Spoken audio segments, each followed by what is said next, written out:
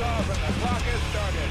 Hey everyone, it's Tom June here, back with not a UK space news update, but one of the Canadian variety. Canada is a country famous for maple syrup, Mounties, ice hockey, the Hart Dynasty, William Shatner, and of course, spaceflight.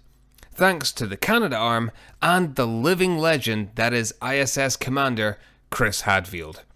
Now, there are 2 spaceports under construction vying for supremacy in this very Canadian, most likely very polite, space race.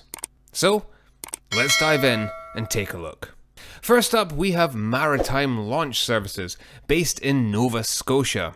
This spaceport began construction back in late 2022 and was originally going to use the Ukrainian Cyclone 4M rocket. But of course, this fell through with the Russian invasion of Ukraine, and they instead turned their attention to Skyrora, who they signed a memorandum of understanding with that same year. Nothing more has been said on that agreement since then, but in summer 2025, just a few weeks ago, Maritime Launch Services signed a further agreement with Reaction Dynamics to launch their hybrid Aurora 8 rocket starting in 2028, trying to keep everything in-house and oh so Canadian. MLS will have 2 launch pads at their launch site, which are designed to offer both sun-synchronous and equatorial launch options.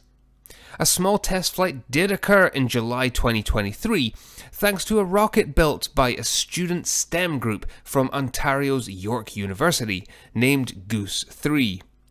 MLS hope to be fully operational with an orbital test flight from RDX by 2028. But before then, another player has entered the game, and these guys are moving faster than maybe anyone thought. NordSpace are also constructing a spaceport complex, but they're not just doing that, they're also building the rockets they'll fly. So, the Canadian Orbex.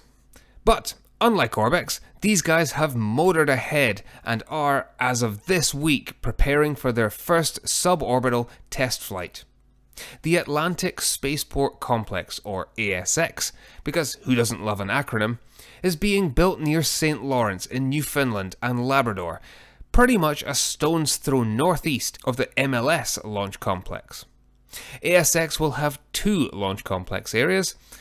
Space Launch Complex 1, or Slick 1, will house 2 launch pads for orbital rockets, while Slick 2 will be for suborbital flights and tracking infrastructure. With the spaceport sitting at 46 degrees latitude, that will enable them, much like MLS, to offer both polar and equatorial orbital paths. But of course, I did mention that NordSpace are also manufacturing their own rockets. First up, they have the Tega sounding rocket. This is a 16 feet long single stage rocket powered by kerosene and liquid oxygen and utilizing a single 3D printed regeneratively cooled engine called Hadfield. This engine is capable of putting out 35 kilonewtons of thrust, and the Tega rocket will carry a payload up to 30 kilograms.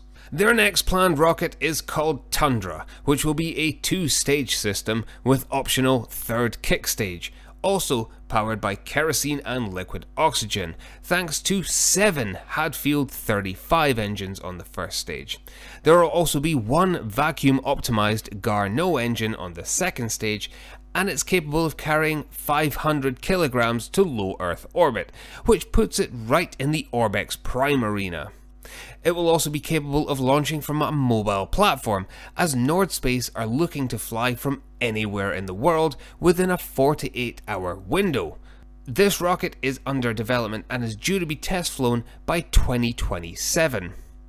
From 2032, NordSpace aim to have an even larger 2-stage rocket capable of carrying 2,000 kilograms to low Earth orbit, named Titan.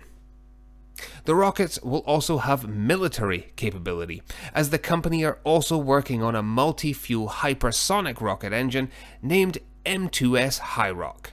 They've also successfully test-fired a new engine test cell called Dark Horse just about a week ago, and have a third engine named Bondar also in development. And while Slick 1 is still under construction, Slick 2 is actually complete and ready for a test flight with the Tega rocket. The first launch window opens on Wednesday the 26th of August.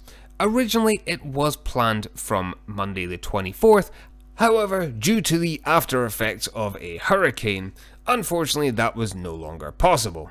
There is no word on planned altitude for this test flight, which is named Getting Screeched In, but we can assume that around the 48-kilometer mark would be a success, similar to the high impulse SR-75 launch from 2024 in Australia. And it would certainly be enough to demonstrate that both the launcher and the spaceport work as intended. I'll be honest here, both ASX and MLS are incredible looking locations for spaceports, putting them right up there with Saxavord, Andoya and Mahaya Peninsula.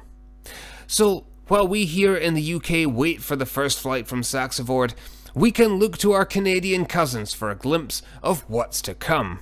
Of course, it also does put the pressure on the UK and others, as these are 2 more spaceports entering the field in the small to medium satellite launch market. But with plenty of launchers in development, we could be seeing loads more flights in the coming years from all over the world. We'll be keeping a keen eye on NordSpace's first launch attempt, and if I'm able to, I will try to bring you guys a live stream watch along too. You know what they say, there ain't no party like a Canadian rocket launch party. Heck, the lovely folks at NordSpace are even offering a barbecue to the locals. So, Skyrora, RFA, etc. Take note, cause Tom likes a barbecue. Just saying. Anyway, this is all amazing stuff, and as a fan of rocketry and all things space, I can't wait to see how this plays out. If you haven't already, check out my latest fun video project where I dive into the funniest pranks and silly moments by astronauts throughout the history of spaceflight. And while you're there, click the subscribe button to support the channel. And as usual, thank you ever so much to everyone over on Patreon for your amazing support. I've been Tom June, thanks for watching, and I'll catch you next time.